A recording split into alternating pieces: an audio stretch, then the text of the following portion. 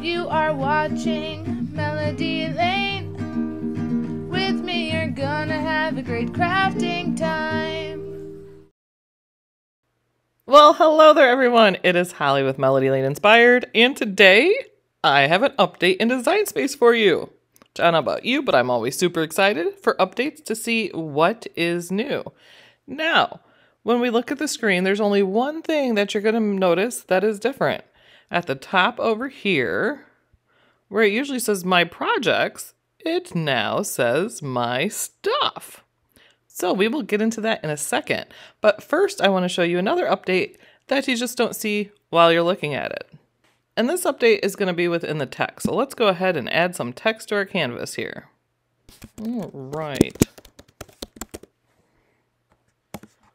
Make that 2 lines. All right. Now we have our little text here. Let's go ahead and change that font. Looky! Look at the new font menu. Is this not exciting? Okay, so here we have in the fonts, you can go ahead and search for the font name, category style, all of that. It'll show you what language each of them are available in. It also has these filters you can choose. So it has all different ones if you go across. There's cursive, contemporary, chunky, sports, vintage, delicate, and so on. And you can actually also use more than one filter. So say I wanted a contemporary, what do we want to do? Contemporary, but I want it a stencil. You can click both and it will filter it down. And at the top here, you can go ahead and choose between your Cricut, your system, your bookmarked, or your recent fonts. One I really love to filter by is Celebration. This is going to give you the ones, oh, I don't need marker 2, but if you're looking for marker Celebration, there are fonts there for you. We're going to click off the marker, just looking for celebratory ones. And this will give you different ones like Christmas ones, Halloween ones, all of that in one place, which I love. I feel like I see so many more fonts when it's like this because how many of us, we start at the top and we scroll down and we get part of the way down and we find our font, but we never quite make it to the bottom.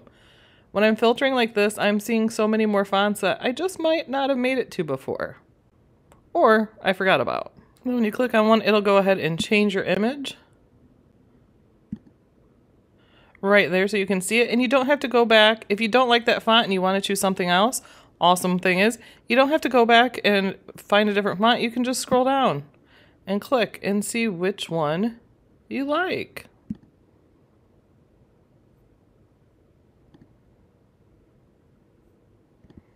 Happy holidays. And if you've seen, we had 2 new batches of fonts released this week that are all Cricut Access, and they are all BFC fonts. All right, I wanted the Celebration BFC fonts. Those are all right here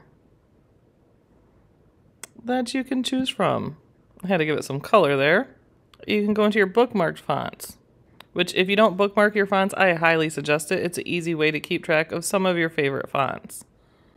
And then just click through and find whichever one is good for you. I was very excited for this update. And the filter is right here. You can go ahead and filter it too by all these different options to choose from. And it will let you know if it's access here. These are my bookmark fonts, and then if it's purchased, and you can go ahead and download it also. So go ahead and play with the new features in the text. I think this is a great addition. I love not having to go back because I definitely change fonts numerous times before I decide on a font.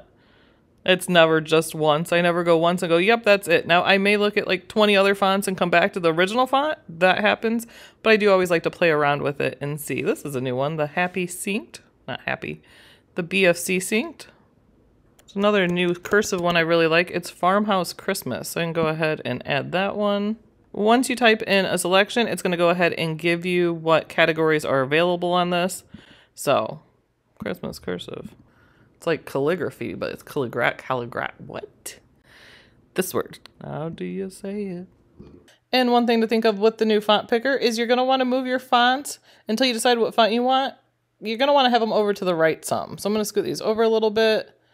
And the reason that is because when you go ahead and choose your font, your drop down is going to be here.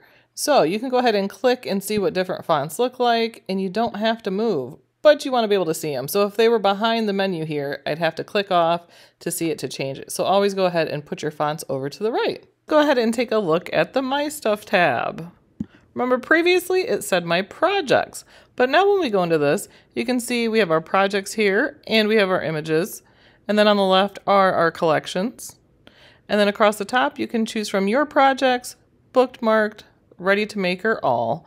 And then you can also go ahead and filter by date or by alphabet.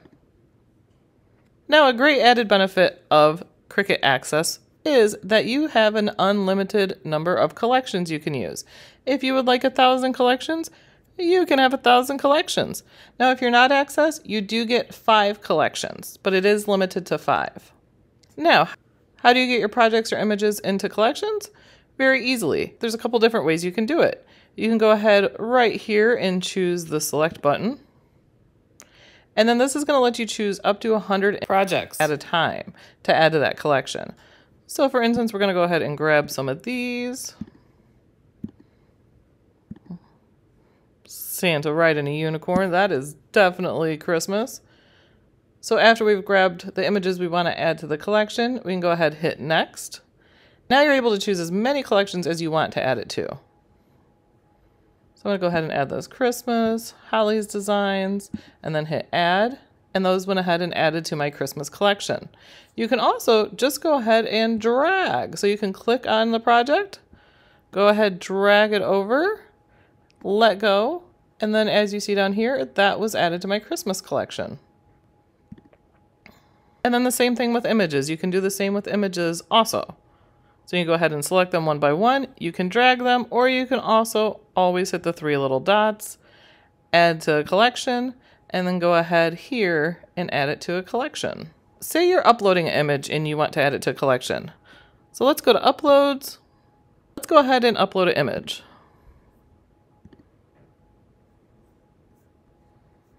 Okay, let's go. There's a lot there. Let's go to downloads. And how about me with a donut? Because who doesn't love a donut? At least if it's pink and there's sprinkles. Okay, let's go ahead. We're going to add this. And I'm just playing with it. So once we get on this screen here where we can select our upload type, either the cut image or the print and cut image, you can see here on the side are your collections. So you can go ahead and add it to several collections you have already. Let's add it to Bitmoji, Holly.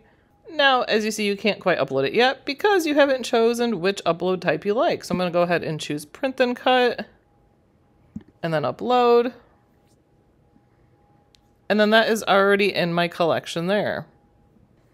I don't know about you, but I think it is pretty darn great that they put all these in one area that we can find our stuff easily. It's so much easier to organize everything and have it right here. Those are the Cricut Design Space updates for the 7.23 release. We got the My Stuff, we got the new font picker. That font picker I love. So thank you for joining us today. I hope you'll learn something new. Let me know what you think of the new updates to Design Space. We hope you all have a wonderful week. Thank you for joining us. Go ahead, give us the like and the subscribe, and happy crafting, everyone. Bye.